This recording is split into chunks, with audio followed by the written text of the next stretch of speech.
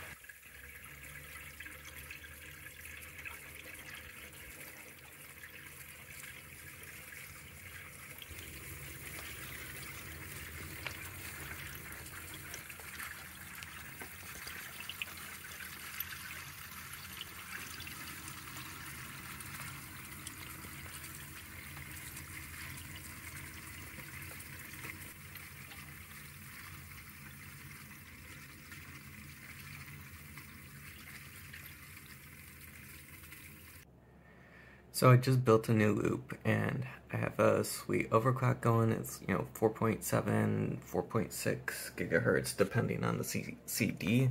And this is what I just... creatively mount two 480s right here. People were like, no, you can't do it. You can do anything with a Dremel and Willpower. But no, you can't. Yeah, that one just, inspired me, and of course there's a lot of other YouTubers that I owe some thanks to. Okay, this is what I have going on here. So I didn't do two 480s. I have a 480 here. I have, really thick 360 here. And then for the top 360 up here, this is outside of the case.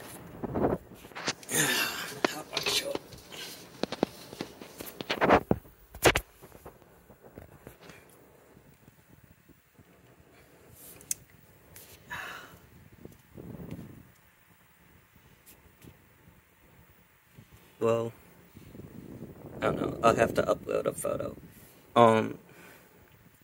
Essentially I just dremeled through the top of the case.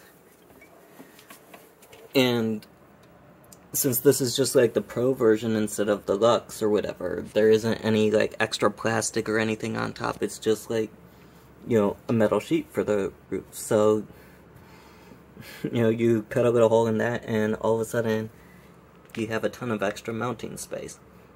So that's also a 60mm thick 360 on the top. And yeah, the Optimus water block, I think Poets was the person who sort of turned me on to their stuff. And it's just keeping this 5950X super, super cool. I can push the overclocks a little bit harder, but I don't know, I kind of liked this one for the temps. And that's the new build.